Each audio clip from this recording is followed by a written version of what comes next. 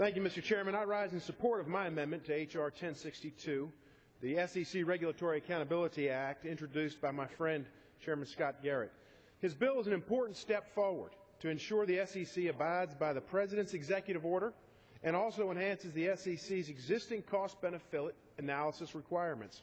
My amendment assures that rules adopted by the PCAOB, MSRB, and other national securities associations under the purview of the SEC have the same requirements as the SEC itself, and requires the SEC to attest that these associations are in compliance with its own economic assessment standards.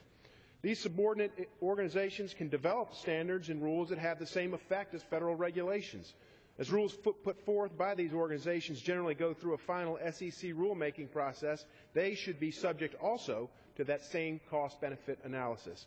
As we saw with the SEC's proxy access rule that was thrown out by the D.C. federal court for lack of proper assessment of the rule's economic costs, not only is this practice good government, but it's common sense.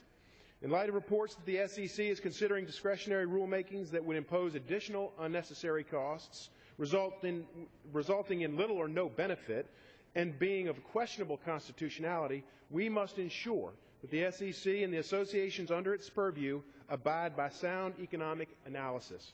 With our economy still struggling in many areas in Virginia's 5th District, nearing double-digit unemployment, we must ensure that our regulations are making it easier for our businesses to access the capital they need to create the jobs in our communities.